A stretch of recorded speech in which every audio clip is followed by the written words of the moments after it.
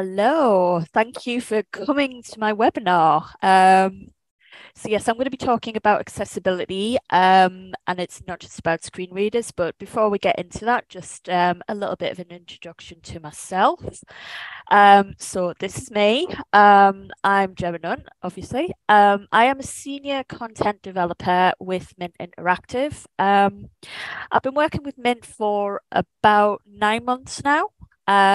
But before that, I have been a web designer and developer. I've been a lecturer, and I've been an e-learning developer and consultant. I've been working in education and design for about 20-ish years. And my master's degree is actually in digital technologies, communication, and education. So for the uninitiated, basically e-learning. So I'm quite knowledgeable on the realms of e-learning. When I'm not working, just sharing a little bit of my outside work life. When I'm not working, I'm usually in a field pretending to be a fantasy character, or I'm sitting around a table with a lot of dice playing Dungeons and Dragons. More on my role-playing antics later, but it is relevant, I promise. So let's get into the meat of the piece, shall we? So before we start, I'm going to pose a little question to everybody. How important do you consider accessibility to be when you're designing a course? We should hopefully have a little poll question popping up. And I just want you to rate, there we go. Just want you to rate how important you think it is, ranging from very important to very unimportant. So just give you all a minute or two just to pass in your votes, and then we'll talk about it.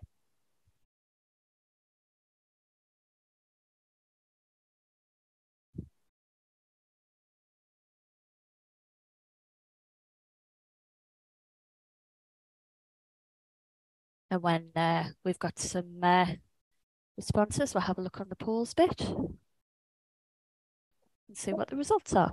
That says 100%, Gemma. Everybody's answered. Fantastic. Right. Let's have a look at the results. Excellent. So everybody who has currently voted, and it's, that's brilliant. You think it's very important, and quite rightly so. And this is where we're going to get into with the next slide. So let's just move on. So why is it important? And I'm very glad that all of you have responded that this is very important. When we look at the statistics and then the related legislation, which I've got here up on my slide, accessibility is a huge topic, especially at the moment. And unfortunately, there is absolutely no chance I can tell you everything you need to know about it in one session. There's just too much of it to go through.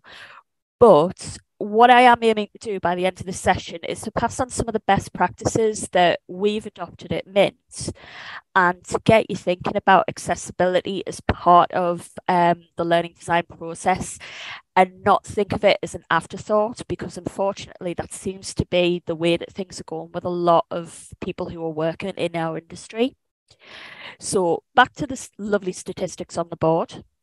So we have over 16 million people in the UK with long-term illnesses, impairments, or disabilities. So it's really important that we are thinking about these people when we're designing our learning, and not just when we're designing e-learning, when we're designing any kind of web-based interaction or mobile interaction. As part of the Equality Act 2010, all UK service providers must consider reasonable adjustments for disabled people. Now, at a glance, some people think, oh, well, is this just for making adjustments in the workplace, making it people able to have access to wheelchairs, have correct equipment and stuff like that. It's not just that. We also need to think about how they're accessing information online, including their learning. So if we've got a lot of training programs that are being put online for workers to access in order for them to train and further their careers, or to just basically do their job, we need to make sure that that learning is accessible. This is also covered under the UK sector bodies, which is websites and mobile applications, the accessibility regulations of 2018. We need to make sure that websites and mobile applications are perceivable, operable, understandable, and robust. And those four words are very important because they are the principles on which accessibility is based. So we'll come to that a little bit later on.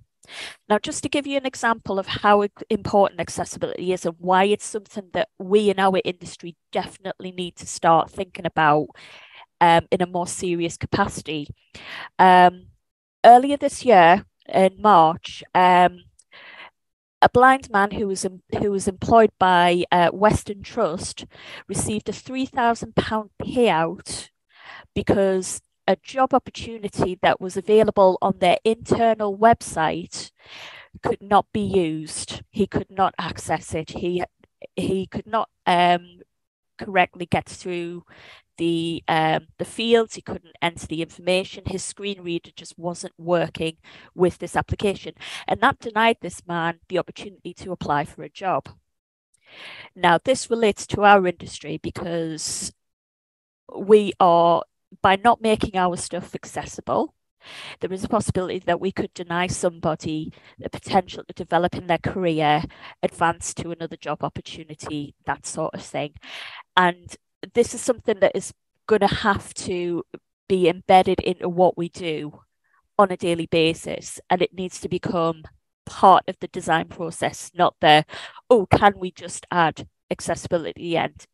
It's not a long-term solution. We need to start thinking about this from the beginning. So there are four major disability types: hearing, sight, motor, and cognitive. And just to give you a few examples, hearing, this can be from mild hearing loss to deafness. You could also be in a very noisy environment. You could be on a work site. You could be somewhere where there's just a lot of noise going on. You could even be sitting in a bus station or an airport and you can't quite hear what's going on. You might be watching it on your phone. So that would be counting as part of the hearing type. Sight, low vision, blindness, colour blindness, those sorts of things. Speaking from my own experience, I am very, very, very short-sighted. In fact, if I were to take my glasses off right now, I can't actually read what's going on my screen. It's all extremely blurry. So it's an accessibility issue for me if I were to, say, for example, lose my glasses, which I have a habit of doing. There's also motor, which refers to partial and full paralysis, hand tremors, lack of sensitivity, coordination, dexterity issues, and of course, broken or amputated limbs. These are all things that can happen. A person can break their arm and not be able to use the dominant hand to operate a keyboard, so they might not be able to do their job, or they may not be able to access their learning. So what we need to make sure is that we put things in place to cater for as many of these accessibility issues as we can. It sounds pretty daunting, and yeah, I'm not going to lie, when I first started looking into accessibility, I panicked a little bit. But once you get over the first sort of hurdle and the first sort of panic block, you will have an aha moment and it will start to make sense, because a lot of it is just putting yourself into a person's shoes and thinking about, well, how would they access this? How would they access that? And working through it logically. And this is where the role play aspect comes into it. So on to the next slide. So I have said that this is not just about screen readers. It's not. Screen readers, however, are a very, very useful bit of technology. It means that, people who are blind can have the screens read to them. People who are dyslexic can utilize the tool as well. There are lots of other different ways in which screen readers can be used, but they are not the only assistive technology that is available. You've got, in our industry, we do have a tendency to hyper focus on screen readers, but there are other things out there, such as Braille readers. These are devices that receive text from a specialized software, and it converts it into Braille, and it displays by using pounded pins through a flat surface. So a person who is blind or uses Braille reader can actually read the web page using Braille. It's a pretty cool bit of kit, actually. We've got other things like screen magnification and voice recognition. Screen magnification is something which, me personally, I would find very useful if I were, for example, to have put my glasses somewhere, usually on my head, and completely forgotten that they're there. It happens quite a lot. And I could use screen magnification to zoom in, and I can actually see the words on the screen. There won't be just a massive blur. Voice recognition is quite a useful product. People can control computers using their voice. And of course, we've seen this technology quite a lot with, obviously, Alexa, Siri, that sort of thing. People can also use it to leave voice messages or do speech to text. So there's quite a lot of really cool bits of technology out there which are making IT and, well, learning and any IT-based systems quite accessible. Now, in my experience, I've worked with a lot of clients who think that adding a text-based version of a piece of interactive learning is all that's required to make it accessible. It is a viable solution in some circumstances. However, in my personal opinion, I think it's a cop-out. It's just lazy design. Why should a learner be denied with a type of disability or impairment be denied the same experience that other learners have? That's not inclusive design. That's kind of singling them out and say, oh, well, you can't use this, so here's have the text version. That's not on. You know, it's lazy design, as I said. What we need to do as designers is we need to see this as a challenge and think of ways in which we can make learning solutions that cater to everybody and not just use a cop-out text-only version. So I'm just going to bring up this quote by the father of the World Wide Web, Sir Tim Berners-Lee. And I think it's quite relevant to the message I'm hoping to get across today, is that the power of the web is in its universality. I can't say that word. Accessed by everyone, regardless of disability, is an essential aspect. And that's really the key sentence here. So this is something that we need to think about as e-learning designers, web developers.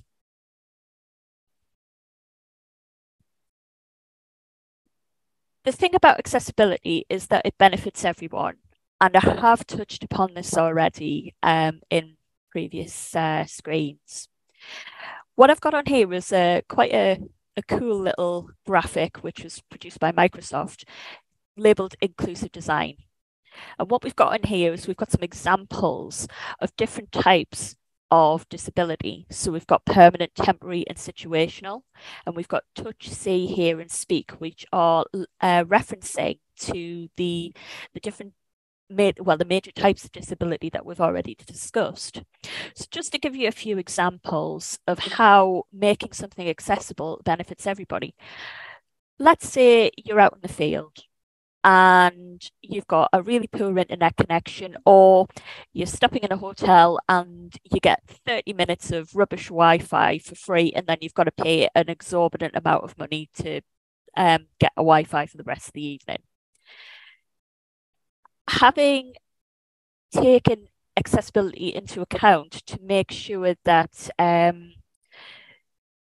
you've got videos that you can either read a transcript of, or you've got limited, alternatives for things that would take up a lot of bandwidth or would be really slow to download. That's benefiting you when you're in that situation. It is a situation, it's a situational disability, as it were, but it's still very handy. But it also benefits people. Say, for example, you've got a really rubbish internet connection at home, and you need to watch this video, but you can't because you just can't download it, but you can read the transcript. Or there are other alternatives you can look at which will help explain a process. You've also got things to think about. It's like your devices. Lots of people are accessing and working either on mobile phones, they're working on tablets, or they're working on computers and laptops. So we need to think about that, those range of devices to design for, and think about the situations that people might find themselves in. We also need to think about our aging population. There are a lot of older people now who are using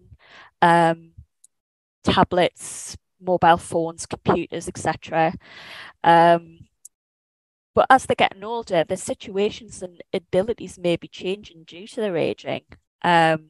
So as I discussed earlier, when we were talking about motor-based impairments and disabilities, thinking about hand tremors, sensitivity, movement, that sort of thing, because you've got sort of aging illnesses linked to arthritis, Parkinson's, that sort of thing. So lots of things to think about. We also need to think about, socially inclusive, which also links back to the internet connections and bandwidth and that sort of thing. And there's also the language barriers. You may find, especially with e-learning being on such a global scale now, the world has gotten extremely small, especially since the pandemic. And we are communicating and doing business with people globally more now than ever before. We need to think about language barriers where English is not necessarily going to be a person's first language. So we need to think about how we word things, how we make our language simple to understand, particularly on a general scope. When it comes to more specialized learning, particularly something, say, for example, advanced engineering principles or medical situations, these might be areas where you will have more specialized language. But in general, we want to think about simplifying the language and making it easy to understand. And this is part of the parcel of the job of being an instructional designer. Okay, so I want to stop talking for a second. So I have another question to pose to you all. So based on what I've just talked about for the past few minutes, how confident do you feel when applying accessibility to your course designs? So just bring the poll up there, and I'll give you a couple of minutes to just think about this question, and then we'll have a look at the responses and then just talk about it a little bit. So this is how you feel now, right this second. How confident do you feel right now? Because I'm hoping, because I'm going to pose this question to you again at the end of the session, I'm hoping that your answer will change. Hopefully for the better.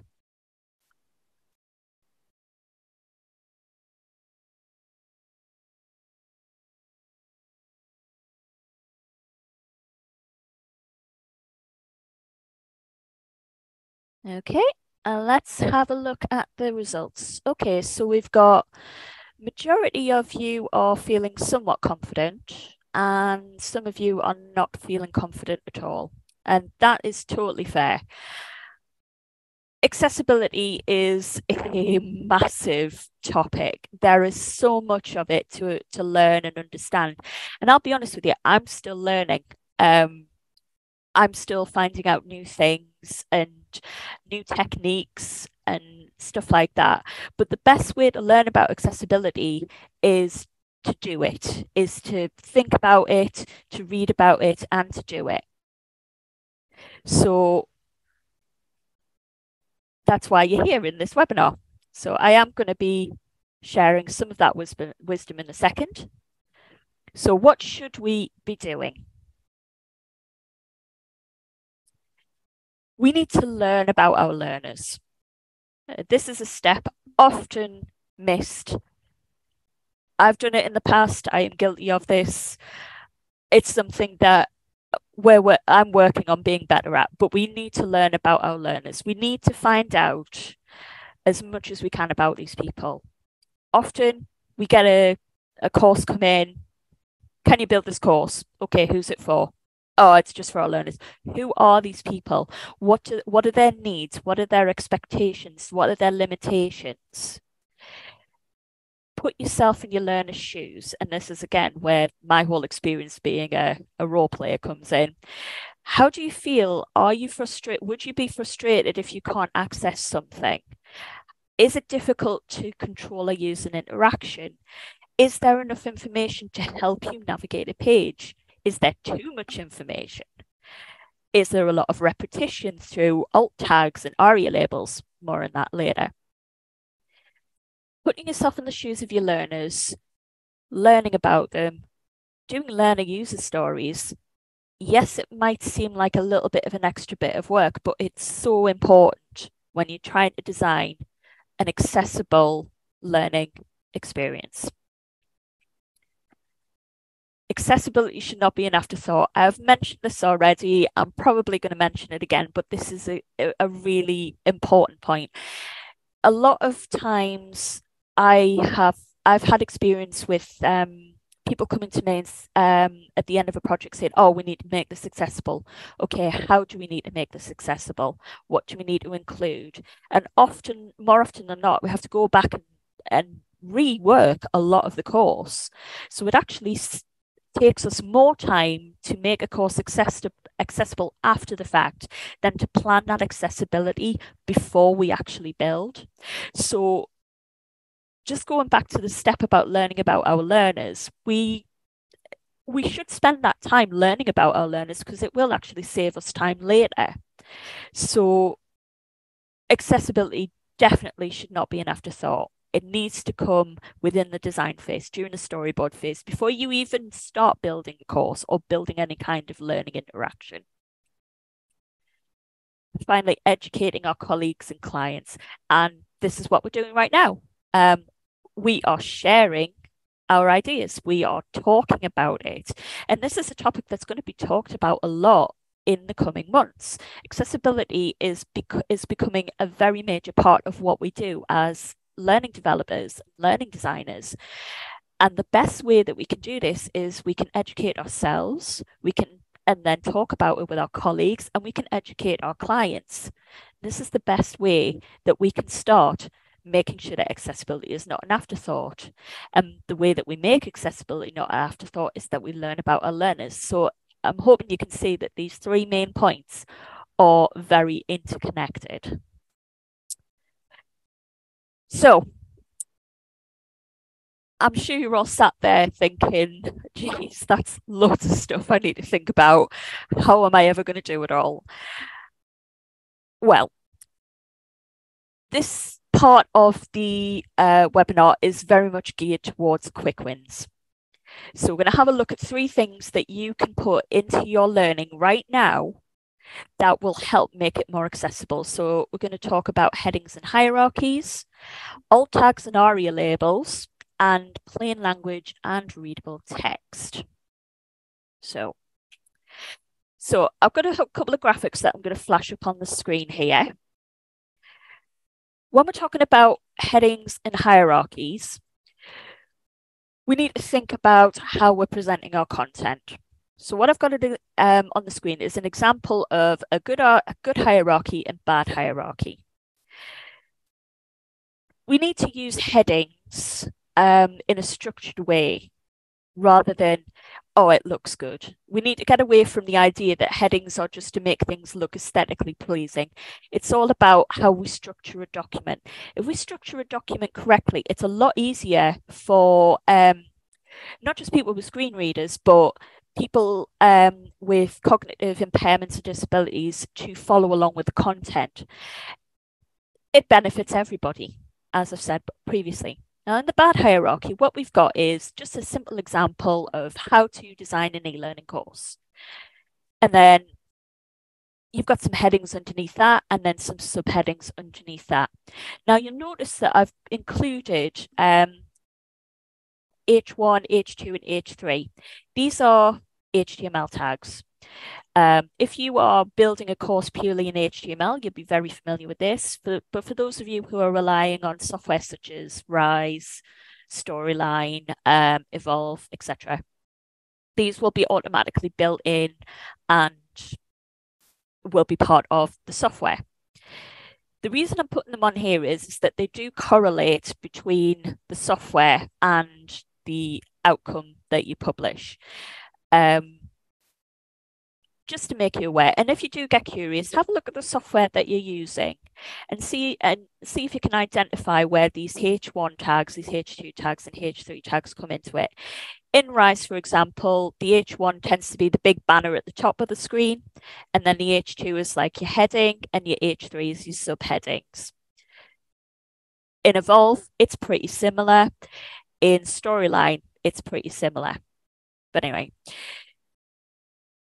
when you are organizing content of a course, and this is something that you should be doing from your storyboarding phase, is think about putting the course and putting the content into chunks. So you've got your overall heading at the top, which in this example is how to design an e-learning course. And then it's divided up into subsections, analyzing a course, designing the course, evaluating the course. And then within those subsections, we've got identifying training needs, who are the learners, accessibility considerations. In that example, those three are related to the analyze the content. In the design the course, order of content, how it will be presented, identify assessment methods, they are related to design of the course. So you can start to see there how we can group these topics together in a certain way. And this is an old instructional design term, but we can chunk it out. And this is what we need to be doing. So we need to look at the content first, divide it into correct headings and hierarchy. And then when we transfer it into the online platform that we're using, we can have a much easier time of making this hierarchy and headings accessible and easy for people to follow. So that's all I'm going to say about headings and hierarchies, because I could go more into it, but we'll be here all day. So the next one is talking about alt tags. Now, this is probably the most commonly thought about accessibility item, and a lot of people will already be aware of this. It's a thing. What a lot of people are not aware of is how to write alt tags properly. Now, when it comes to images, images are broken down into 4 different types. We've got informative images, which represent concepts and information. Decorative, they're purely aesthetic or ornamental. Functional, so we're talking now about your buttons, your icons, image links, that sort of thing. And then we've got complex images such as graphs and diagrams. So I've got an example here for you all to look at. And just to have a couple of seconds in the chat, what would you define this image as? Just purely out of interest, how would you, if you stick your answers in the chat, how would you define this image as an alt tag?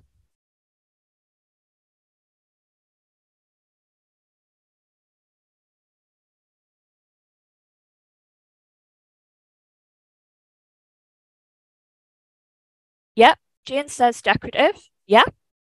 And Jane, you would be right. You would be absolutely right. Liz says, would it depend on why the image has been included? Yes, it would. Fiona, you said decorative as well. The thing is that you're right. It really depends on the context in which you're using the image. Now, in this example, it's purely decorative. It has absolutely nothing to do with the content that's shown on the left-hand side of the screen.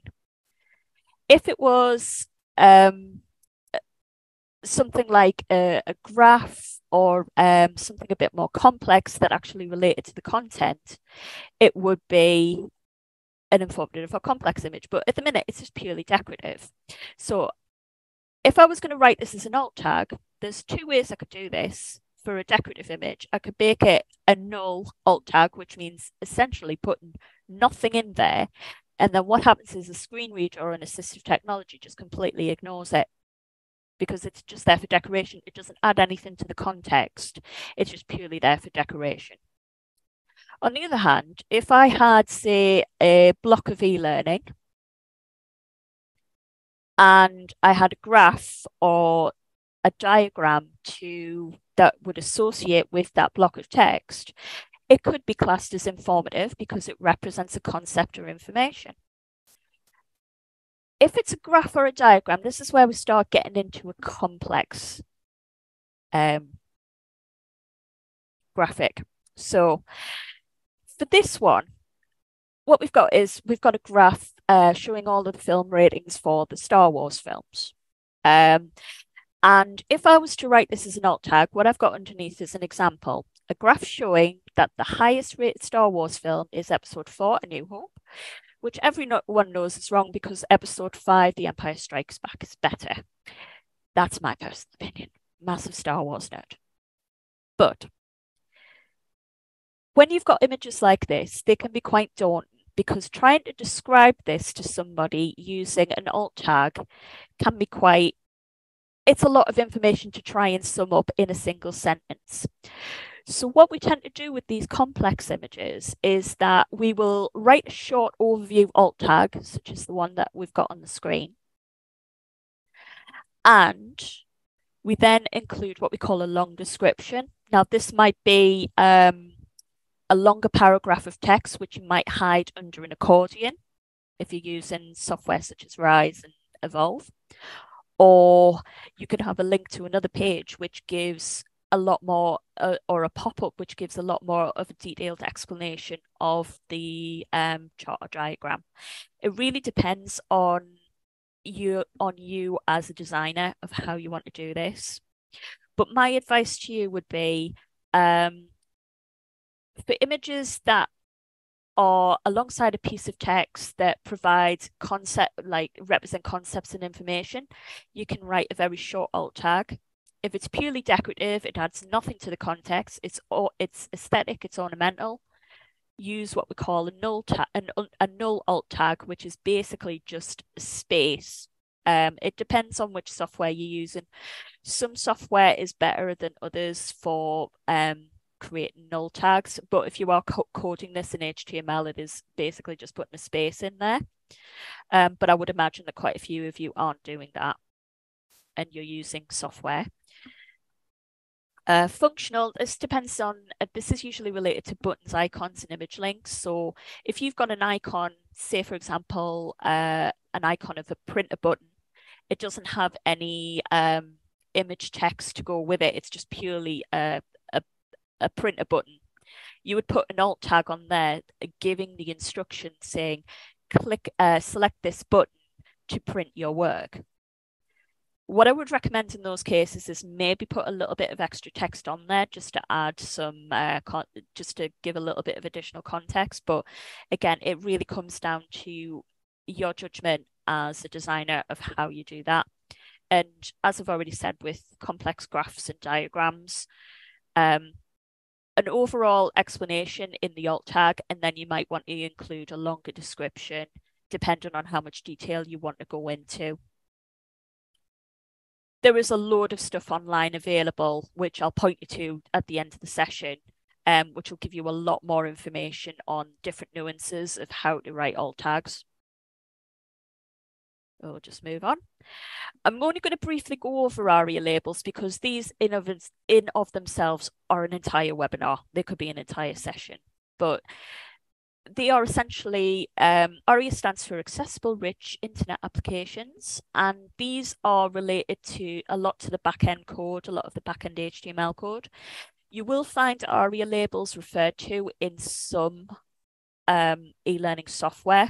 Evolve definitely makes a big use of it. And And the idea behind these is they are used in conjunction with assistive technologies to help users better understand and interact with content.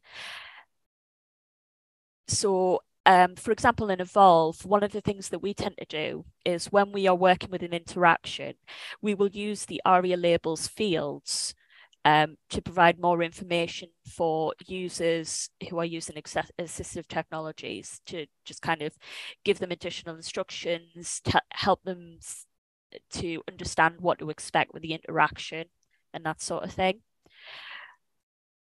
The key thing I would like us to take away from writing alt tags and ARIA labels is that it is something that takes a lot of practice. The more you do it, the better you become at it. And I would highly recommend having a look at some of the fantastic resources that are available on the WCAG website. There are so many different articles and tutorials and different circumstances in which they talk about how to write good alt tags. But as I say, I will make reference to them at the end of the presentation. Okay, so more nerdiness from yours truly. Plain language and readable text. Now, this is one of my favorite quotes. It is from Pirates of the Caribbean. I'm disinclined to acquiesce to your request. Means no. The point I'm making here is that we want to use plain and readable text for our learners. Would people with cognitive difficulties find the first sentence of this quote difficult to read?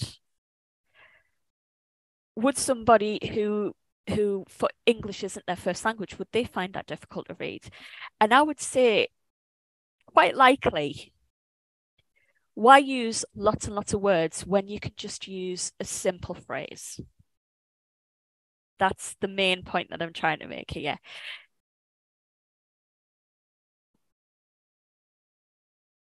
When you're doing industry-based or industry-specific explanations that use specialized terminology and jargon, and they play a role, that's absolutely fine as long as you explain it, especially with acronyms. One of my pet peeves when I'm designing is when an SME gives me a piece of content with loads of acronyms and doesn't explain them.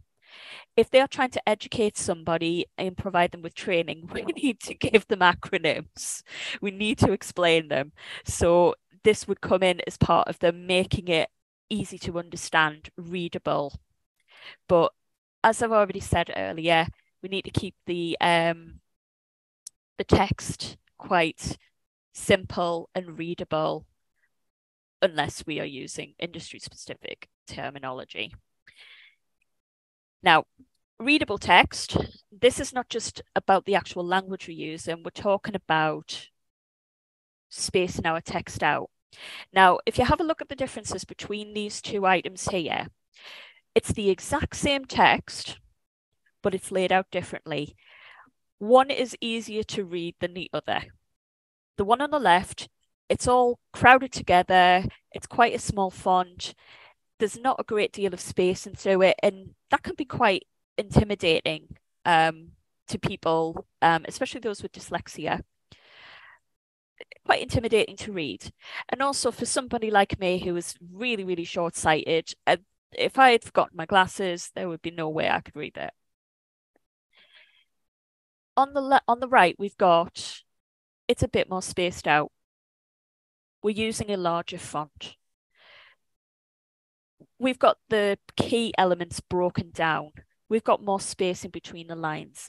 So if these are things that you've got control over within the software or platform in which you're building your learning, use it. It will make a massive difference to your learners. It'll be easier to read, it'll be easier to absorb. And with it broken down in chunks like this, it'll be easier for them to remember. So it's not just about making accessible, it's also helping with retention of information. Just as an example. Now, what I would say with regards to text and text sizes and font sizes and using different fonts when you're designing e-learning in any or any learning for that matter is line spacing and font size are really, really important. So I would recommend that you stick with accessibility friendly fonts such as Arial, Calibri, Verdana, Tahoma. A minimum font size you want to be using would be 16 pixels. That's a good size for body text.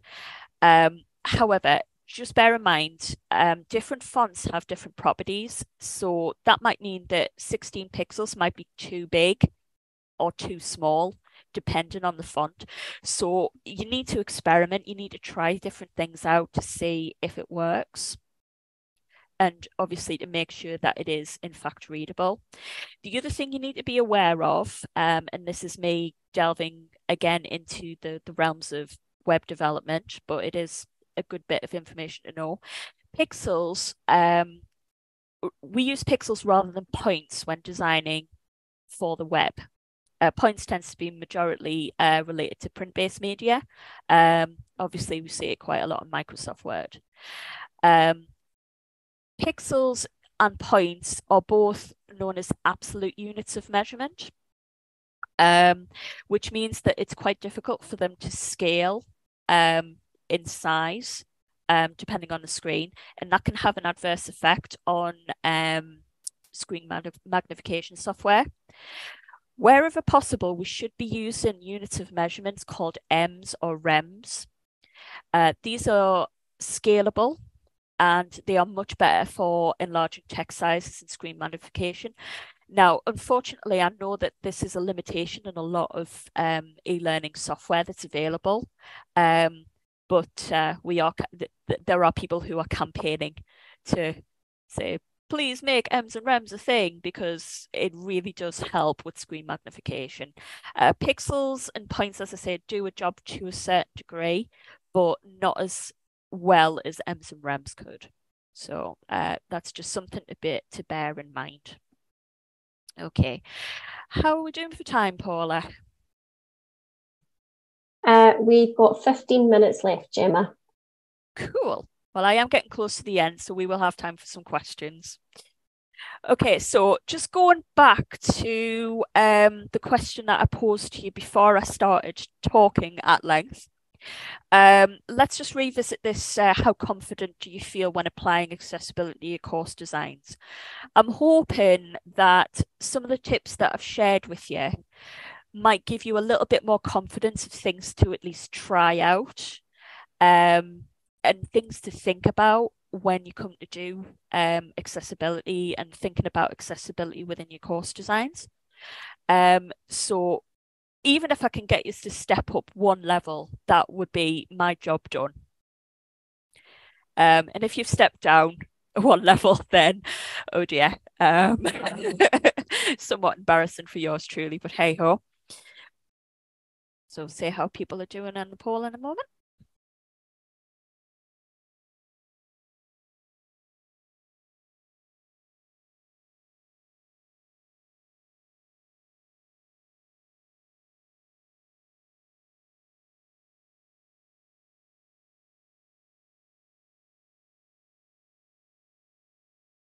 Yay, we've got some people who've jumped up a level. That is amazing. That is really good.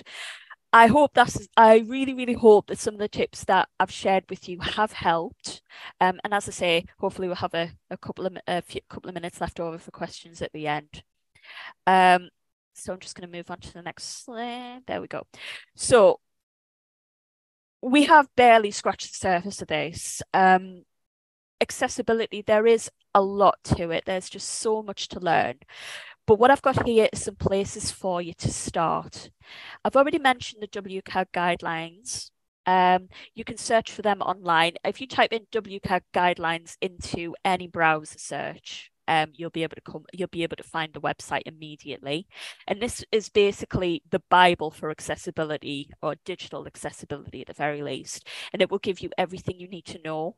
It'll give you the long-winded reference guides, but it will also give tutorials and other bits of guidance, which you will find extremely helpful.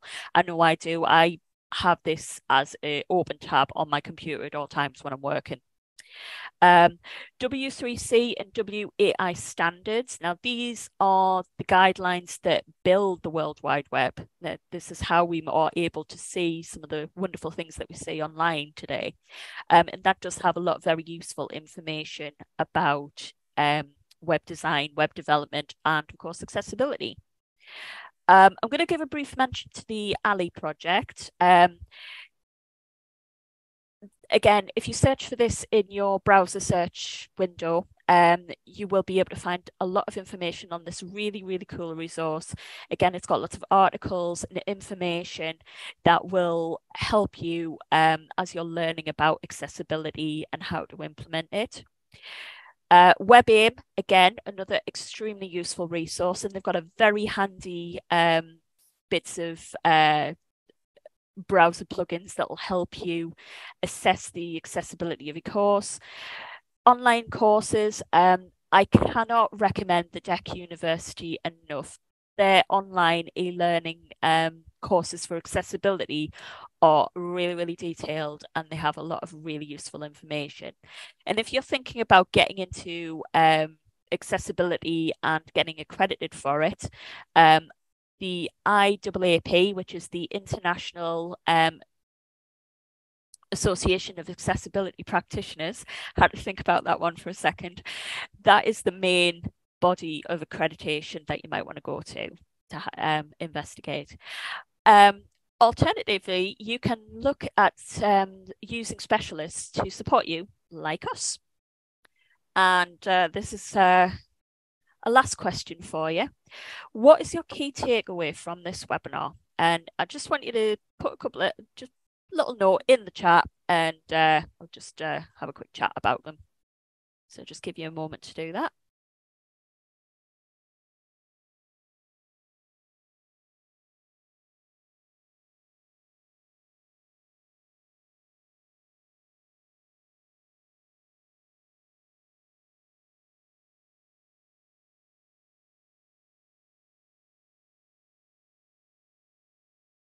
Okay, so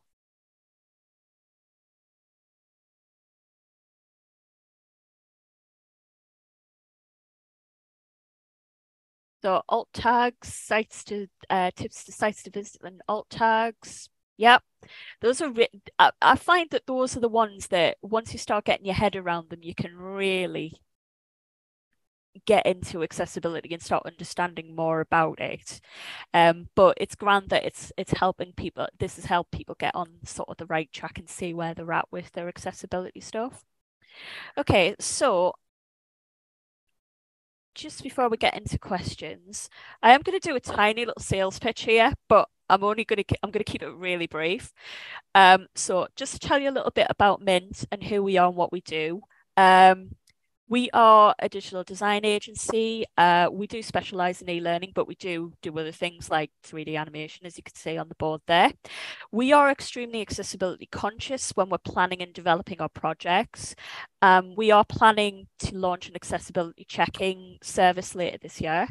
It's our aim to assist and educate people about the importance of accessibility and the benefits of inclusive design. So if you would like to know more about that, you can get in touch with us via the following. There we go. You can contact us at hello@minteractive.com, or you can email yours truly. If you would like a copy of the PowerPoint slides that I've been using today, please email me and I will forward them on to you. And if you want to give us a follow on LinkedIn, we are on there at mint-interactive. I'm assuming we've only got a few more minutes left for questions, so I'm happy to take them now. Ask away. I am happy to listen. I'm happy to help. Yeah, we've got a couple of minutes for questions. While I'm waiting for questions to come in, I'll just tell you about some of the events that we've got coming up soon. So we have another webinar tomorrow called, sorry, I'm looking at it on my other screen here. It's Getting Started with AI for Learning, and that's with Robin Scott and Sophie Costin from Make Real. We've also got a summer mixer, not a summer mixer, a summer casual coming up in London at the start of August as well. And of course, we have our Connect conference coming up in November. And I'll post a link to the events page in the chat so that you can check them out as well.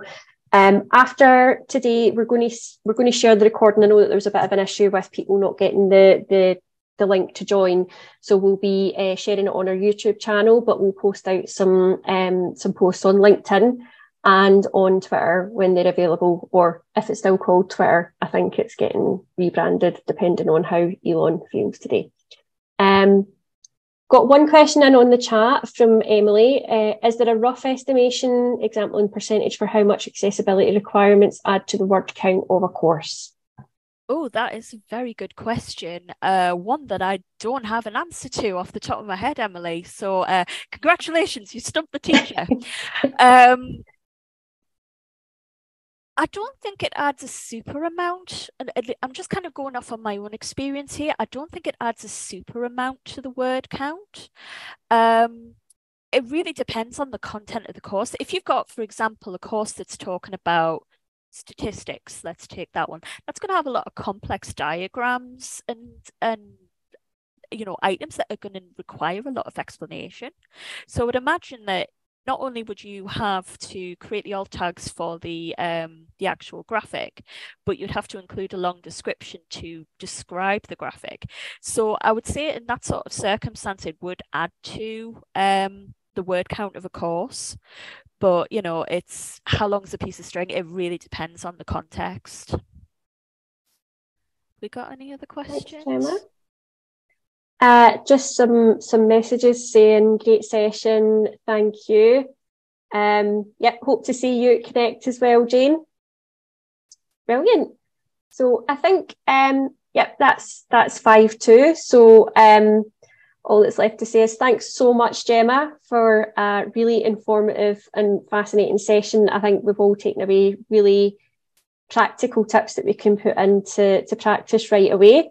My name's Paula. I've been your host for the day, and thanks very much for joining us. Bye. Bye now.